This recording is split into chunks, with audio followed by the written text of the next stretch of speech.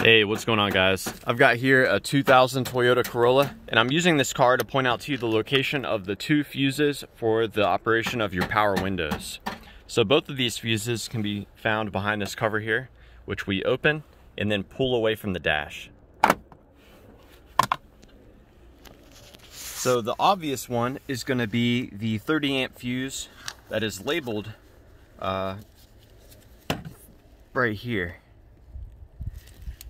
So power from this fuse is actually used on the electrical motors themselves.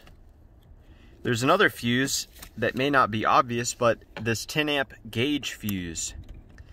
This is just as necessary, as power from this fuse is used to engage the relay that provides power for the power windows.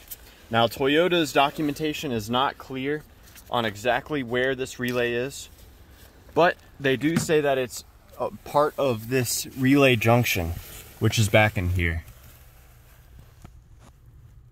So it's going to be one of these relays, according to the Toyota documentation. I wish I could give you some more info other than that, but that's all Toyota's providing to me. One thing I can tell you is if any of your windows work, then you know the relay is good. Troubleshooting steps, what I like to do is, you know, every time you open and close a door, you're flexing all of the wires in this assembly here. So for whichever window's not working, I'll hold the switch up or down, and then I'll start to open and close the door. If there's any position in which I can put the door where the window starts to respond, then that's giving me a pretty good indication that the wiring could be bad.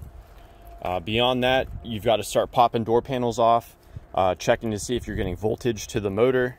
You can also try connecting new switches. So yeah, I hope this information was a good starting point for you. If you have any advice, please let me know. And thanks for watching.